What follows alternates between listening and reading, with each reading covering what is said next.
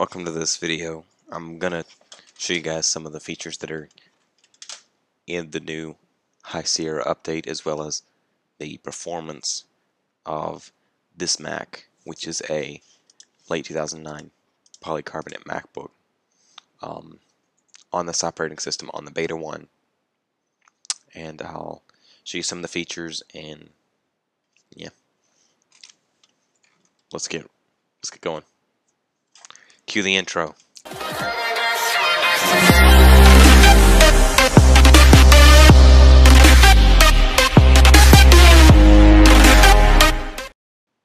Okay, so here we have my specs. I've got the 2.26 gigahertz Intel Core 2 Duo model with 8 gigs of DDR3 RAM, and then NVIDIA GeForce 9400M with 256 megabytes of VRAM. I currently have this Mac hooked up to a 23-inch 1920 by 1080 or 1080p display, as well as having my built-in display, which is a measly 1280 by 800.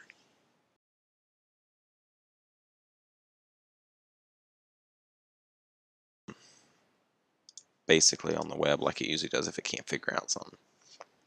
Other than that, animations seem pretty smooth. They're a little laggy because of QuickTime, but that's okay. Final Cut Pro works. This video has been edited on Final Cut Pro, so I mean, and in 1080p on this card, which is an amazing thing. I tried to get Blackwake to run, but it caused the machine to crash. So games are a no-go, but that's pretty much a given with this GPU. I can run Final Cut Pro with like 10 tabs of Safari open with OBS streaming at the same time. I did that in one of my streams that I have on my channel right now. But I can do an example for you here real quick.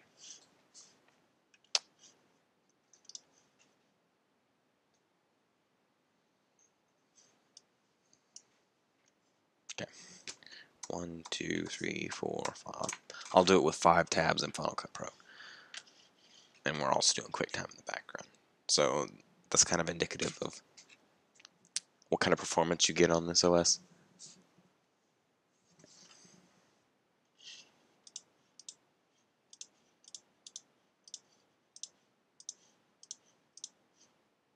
If I take my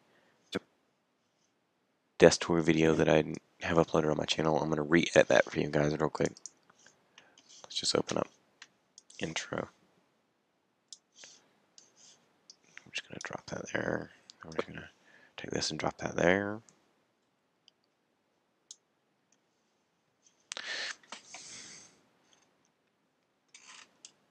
Okay, here we have a timeline kind of put together now in Final Cut, and we're going to wait for it to render or import and render those thumbnails.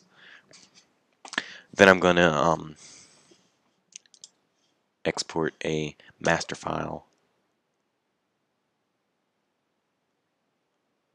so it should get on that once it's done importing the media. Yeah, I can see it's taking a bit, but you can see here I can go through my scroll pretty nicely, looking at Micro Center's page. We got, oh shoot, that was the next save. So now I think we're currently sharing. So we're taking it from the timeline and we're putting it into a single file that I can upload to YouTube, which I've already have uploaded. I already have that file, but I'm just doing it for demonstration's sake. Oh, shoot. You can actually see here that we have the new iPad on there, I guess. But websites load as they would on any other Mac. I can actually load up one of my YouTube videos.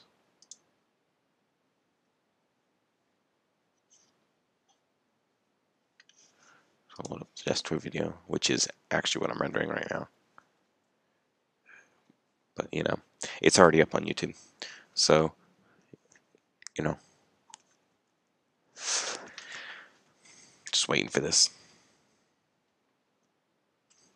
It's obviously taking a bit because I have so many tabs open and I'm rendering Final Cut Pro.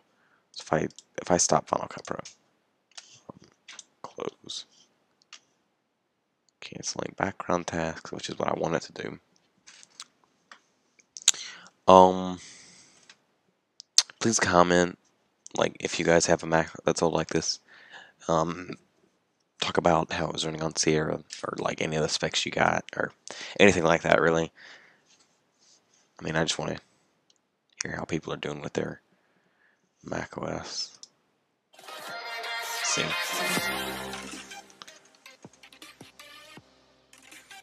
It doesn't do too well with 1080p footage, but or 60 FPS footage right now. But pretty much everything else works pretty good. I have my Okay.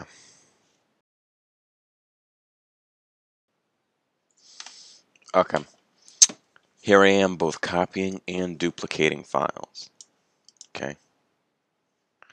Click duplicate. That didn't take long. Now we're going to take all of these and we're going to drag them to the desktop. Take all of these, drag them back. Take all of these, duplicate them. Take all of these, take them and drag them. So we can tell that this obviously does work, but I think if I go and I look, probably can't duplicate it much more since the 3 files together were like 35 gigabytes. Now I've got like 10 of them each. Yeah, that's.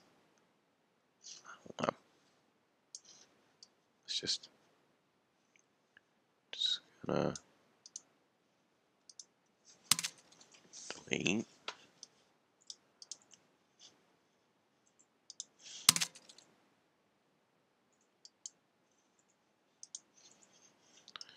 Let's just.